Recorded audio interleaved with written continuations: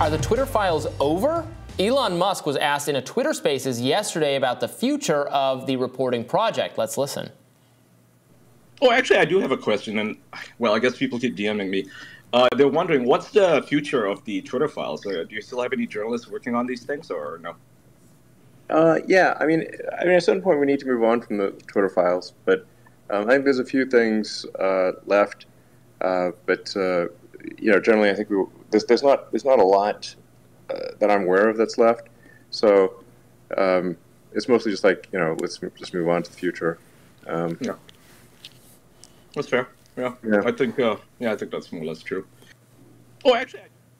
Meanwhile, MSNBC journalist Mehdi Hasan is still poking fights online after his contentious interview with Matt Taibbi, this time with friend of the show Lee Fang. In a new article titled "MSNBC's Mehdi Hasan Gets Basic Facts Wrong on DHS Content Moderation Partnership," in the article, Fang fact-checks Hasan's claims that Matt Taibbi, quote, deliberately and under oath misrepresented the facts when he testified to Congress last month. Fang tweeted a link to the Substack article yesterday and was almost immediately blitzed by a number of tweets by Mehdi Hasan claiming that Fang is lying about me in his defense of Taibbi, and that while working together at The Intercept, Fang launched an Islamophobic smear against me, since deleted, which you only then apologized for because the bosses made you. Fang responded by tweeting, "That never happened, and you're very thin-skinned to resort to this type of smear. I posted new emails and docs showing the reality of the DHS issue you originally raised. Instead of acknowledging any of this reporting, you now start defaming me. Grow up." Finally, Hasan tweeted that someone's auditioning hard to be Elon Musk's new Twitter files reporter, to which Lee Fang replied saying, "I've reported more original stories in a month than Mehdi has in decades. I already had access to the Twitter files and reported on the Pentagon's covert network, but I didn't go to a fancy prep school like Mehdi to learn his famous debate tactics." Woof. Yeah, so there's a lot here. I looked at Lee Fang's Substack post where he goes into what Mehdi Hasan's fact check of Matt Taibbi got wrong. Matt Taibbi did make a couple errors and has acknowledged and corrected many of those, but part of Mehdi Hasan's, you know, kind of really destroying of Taibbi in that video was the accusation that Taibbi had confused the Cybersecurity Infrastructure Agency with the Center for Internet Security. The former is a government agency. The latter is a non-government nonprofit. And in one of his tweets or discussions of the tweet, he did end up confusing the two. But as Fang points out, both were involved in the flagging of content for social media companies at the behest of the government. They're part of this vast kind of partnership. So it was not wrong to portray both groups to Congress as having been involved. Oh God, Robby, like, come on, who cares? I think the problem, this is the issue. I say who cares because Matt Taibbi readily on the air accepted that he made errors, right? Like, to his credit, in the exchange with Mehdi Hasan, he admitted to some errors being made. But the problem was that Mehdi pretended, or I shouldn't use that kind of value-laden term, but Mehdi framed the fact of some factual errors being made by Matt Taibbi as undermining the entire critical value, journalistic value of the Twitter files in total. And where I think Mehdi was in much better standing was in criticizing the moral inconsistency of Elon Musk and the Twitter files and Matt Taibbi in particular, given how differently he was treating speech issues with Modi in India than how he was framing himself as a free speech absolutist in an American context. And I understand if Elon wants to take the position that he does what he can do in the countries based on their laws, what he's allowed to do, fine. But the whole discourse, and Matt Taibbi participated in this, was framing Elon Musk as a crusader for the rights of free speech, more broadly speaking. And he specifically was invited on Mehdi's show to talk about the question of the inconsistencies of the censorship program by Elon Musk on India Twitter versus US Twitter. And when Matt Taibbi was asked about that question on Mehdi's show, Matt Taibbi said, "Oh, well, I don't know much about that," which is a reasonable response in a world where Mehdi's just randomly bringing that up. But when you specifically were engaged in a Twitter exchange about that particular Guardian article and then weren't prepared to talk about the subject of that Guardian article when Mehdi brought you on the show, you end up looking either unprepared or in bad faith. And that, because that is the core issue of the Twitter files, because that's the core issue that's supposed to have motivated Elon Musk to spend $44 billion on this app in the first place so that he can do free speech for all of us. That is why the first part of this clip that we played, where last night, when asked about the Twitter files, Elon Musk suddenly says, everything has to come to an end. We've about run out the clock on this one. There's not much left to investigate. We're gonna close up shop. It's a radical departure from the posture he was in just a few weeks ago. Just a few weeks ago, Matt Taibbi was taking hailfire from Democrats in Congress, putting his reputation on the line, all to defend this oh-so-important free speech project, which I think is also important.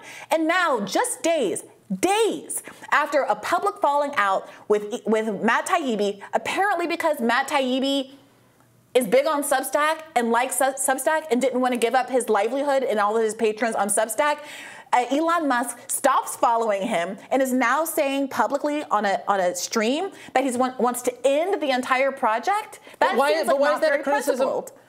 Well, not very principled of Elon Musk, yes. Not of Matt Taibbi. No, not of Matt Taibbi. It's Elon Musk. Elon Musk spent all this time saying the whole point of him giving all this money is for free speech. And then apparently all of that goes out the window the second he has a fight, an online disagreement with a journalist who has given up so much for Musk and put so much of his reputation on the line for Musk. To me, it's slimy, it's gross, and it speaks to the fact that Elon Musk never was really invested in this to the extent that I think the journalists who were reporting on the Twitter files really were. Yeah. I mean, I agree. I think it is unfortunate that he's not living up to the commitments entirely that he outlined when he took over Twitter, that the enforcement of the rules has not become less arbitrary, and in fact, it's become more arbitrary in several fronts. The Twitter files were, I think, a very important project. It's very clear that the mainstream media is out to pretend that they amount to absolutely nothing, that you've been misled and gaslit about them, that there's nothing to see here. No, there was no collusion or cooperation. It was, all voluntary. It's all above board. I think that's horse crap, totally wrong on every level, and I'm not surprised to see MSNBC and so on seizing upon this. Mehdi's a very, I wouldn't say effective interview. He's an effective skewerer of the other person in an interview context, where the host has all the power to. I think Taibbi, if was going to do it, could have come a little bit better prepared, but it's better prepared. Yeah, but it's we know we're hosts of shows. We know the power the interviewer has to set the agenda and to hammer into. I don't blame Taibbi for the railroading aspects of the interview and the fact checking and all of that. Where I think he actually looks bad, where he substantively looks bad, was the part that he had full capacity to prepare for. The part about Modi. I mean. That's so ridiculous, though, because Mehdi Hasan would never answer questions about things his owners have done wrong, right? He would. Is he going to do a rant about where he disagrees with Comcast or MSNBC? I don't know, no. But that's about that's nonsense. That's a critique of Mehdi Hasan. Matt Taibbi is being held to higher standards here because I value frankly, in this arena, his integrity more. He's just shown his integrity. He's just parted ways with this partnership. No. During that interview, this is what was such a problem. During that interview, Mehdi Hasan asked him point blank, "Is there anything that you're willing to criticize Elon Musk on?" He should have turned the question back onto Mehdi Hasan. No, he shouldn't. He should have answered the question. If you ask me, I don't care if there's a person in the world, the person I love the most in the world, the person I hate the most in this world. You can come up with something to say you disagree with someone on. It's not a big deal. Only children have the level of black and white thinking that says, gosh, I can't come up with something that I disagree with someone on. And Matt Taibbi couldn't. He refused to. He said, I like Elon Musk. There's nothing I can think of right now. Nothing. No, I don't especially want to criticize him. And there's no shortage of criticism of Elon Musk out there. But here's the issue. Days later, when it was no longer about Indians having their speech rights suppressed, when it was about Matt Taibbi's own personal Substack and his links not working on Twitter, suddenly we're in the realm now of being able to criticize Elon Musk. And I don't blame Taibbi for the choice to part ways. I think that I would also have protected the relationships that he built on Substack over Elon's capricious Twitter tyranny. But at the end of the day, I think critics are perfectly legitimate in saying it is very frustrating that Matt Taibbi only woke up to what we've all been saying about how Elon Musk has been unfair and inconsistent on Twitter and in his policies when it personally affected him. That's the issue.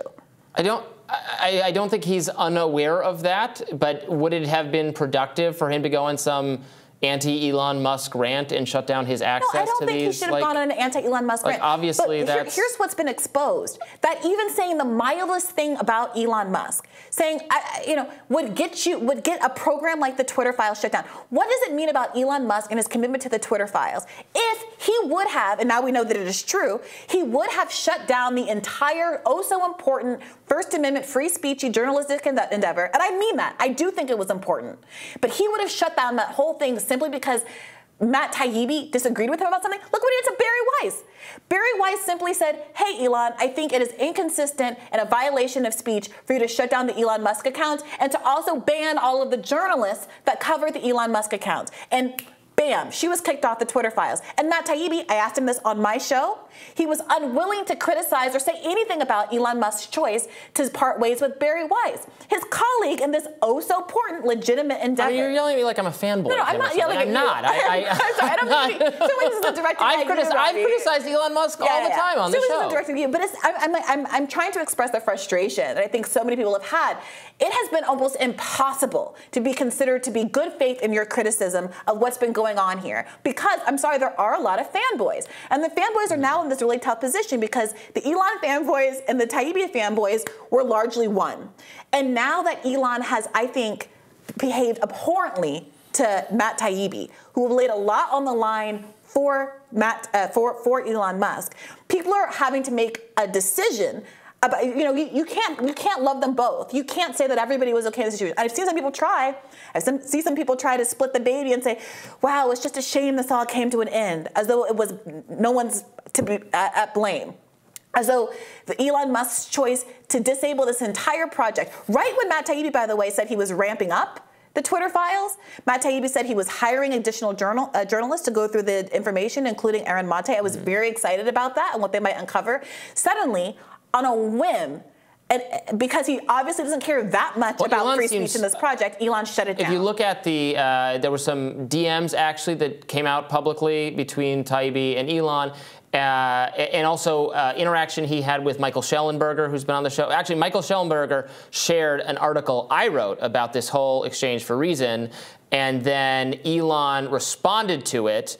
And then Schellenberger pushed back on the response, and then Elon deleted those tweets. So I actually don't know what they said, because I was in the middle of playing Dungeons & Dragons when this was all happening. And later, I'm like, oh my God, Elon responded to me, but I can't see what it is.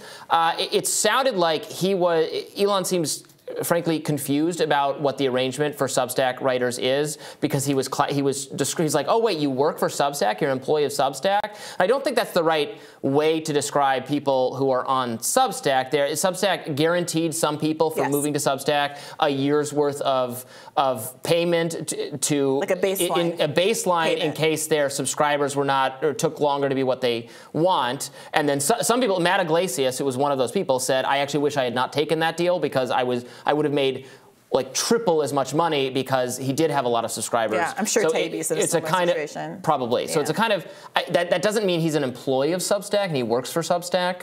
That's not like the arrangement they have with people. It's not like he's not part of the Substack company. Yeah, for sure. So I think Elon was either wrong to characterize like that, or just doesn't really understand. He doesn't understand, and he doesn't listen, which is why a lot of us predicted that despite supporting the goals of Elon and buying Twitter, he wasn't going to be the guy. I know we have to go. I just want to read this last statement from Jack Dorsey, the previous owner, founder, CEO of Twitter. He said this of the Twitter files. As for the Twitter files, I wish they were released WikiLeaks style, with many more eyes and interpretations to consider. And along with that, commitments of transparency for present and future actions. I'm hopeful all of this will happen. There's nothing to hide, only a lot to learn from. I don't know why Dorsey seemed to think that Taibbi would better shepherd his company than he would. This is the kind of, my apologies. Musk would shepherd the company better than him. This is the kind of maturity that I would have liked to have seen. I would have loved to see, and I still would like to see, a WikiLeaks style access to the Twitter files, because unlike Elon Musk, I do think this is an important important project that should continue, regardless of what your personal feelings are about Matt Taibbi. And I only hope that saner minds like Jack Dorsey's will prevail here. The once and future CEO, perhaps. More Rising right after this.